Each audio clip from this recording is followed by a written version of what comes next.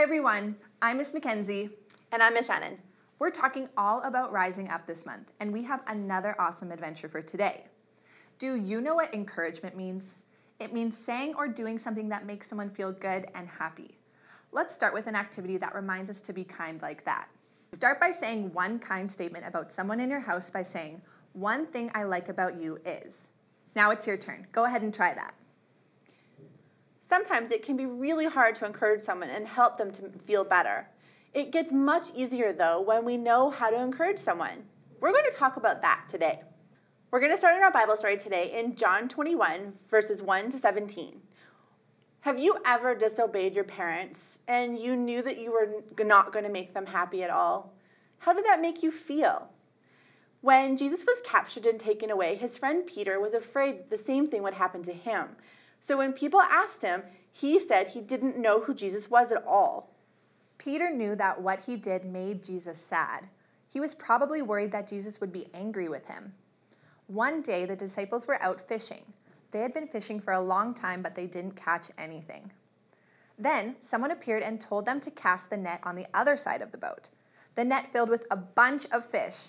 They knew only one person was able to do something this amazing. It had to be Jesus. Peter was so excited to see Jesus. Peter jumped out of the boat and swam to shore. When Peter got to the shore, Jesus invited Peter to sit and eat with him. The other disciples followed after they brought the boat to shore, and Jesus simply asked Peter if he loved Jesus. Of course Peter did. Jesus gave Peter a mission to take care of Jesus' followers everywhere. It didn't matter what Peter had done. Jesus wanted Peter to know that he still loved him and wanted him to tell everyone about Jesus. Let's read Psalm 4, verse 1 and 2. Answer me when I call to you, O God, who declares me innocent. Free me from my troubles. Have mercy on me and hear my prayer. How long will you people ruin my reputation?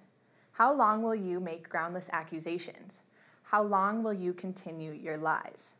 Can you imagine what would have happened to Peter if Jesus didn't show mercy? God is good, and God shows us mercy. Jesus encouraged Peter and told Peter there was a plan for his life, even though Peter had done something really disappointing. Jesus used this moment as a time to encourage Peter with his words and with his actions.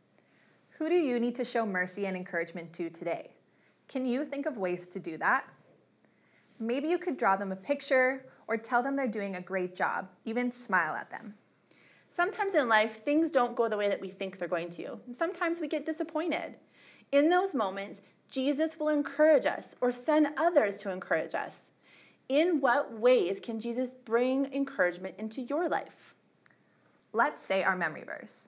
If you declare with your mouth, Jesus is Lord, and believe in your heart that God raised him from the dead, you will be saved. Romans 10, verse 9. Let's pray. Dear God, thank you for encouraging us.